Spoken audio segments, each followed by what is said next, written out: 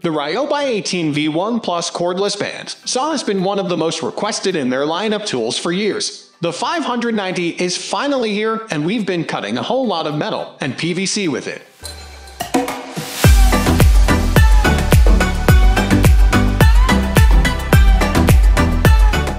What can the Ryobi V1 Plus cordless bandsaw cut? The Ryobi 590 comes with a pair of 18 TPI blades, which are great for general-purpose metal and plastic cutting. It will cut wood, but you'll cut it faster with a lower TPI blade. The same goes for PVC and other plastics. It's also possible to cut stainless steel, rebar, and other hard and/or thick metals. Go with a higher TPI blade for those. How fast will it cut?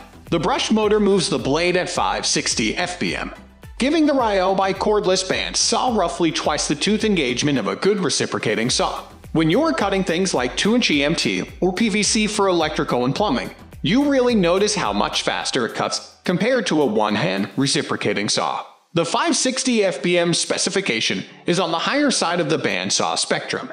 Even against traditional probe powerhouses such as DeWalt, Makita, and Milwaukee, the motor still has to keep that FPM up under load.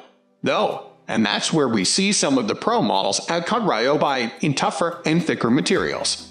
How hard is it to change the blade? It's pretty simple to change the blade on the Ryobi V1 Plus cordless bandsaw, a mostly tool-free job. Like most recent cordless saws, start by turning the tension release lever 180.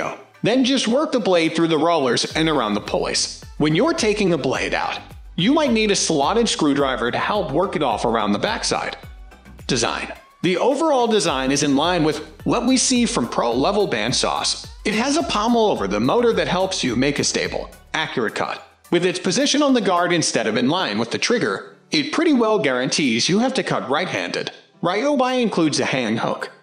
How much does it cost? You can pick up the Ryobi V1 Plus cordless bandsaw for $129 as a bare tool with a pair of 18 TPI blades. You can also get it with a 4.0 Ah battery and charger for $199. At the time I'm writing this review, the kit is on sale for $179. It goes without saying that this is a much better price than premium pro models. When you look around the DIY and prosumer landscape, skill, art, and craftsmen don't have a cordless porter band to compare. Overview. If you're debating between something like this Ryobi cordless porter band or reciprocating saw, the bandsaw is definitely faster, has much less vibration, and gives you better accuracy. Buy it if you're looking for a relatively inexpensive cordless bandsaw that does a good job of cutting material up to 1 or 2 inch. Pass if you're looking for the design quality of premium models. We are going to end this video right away. If you have any query or information to share, please leave a comment below. Thanks for watching.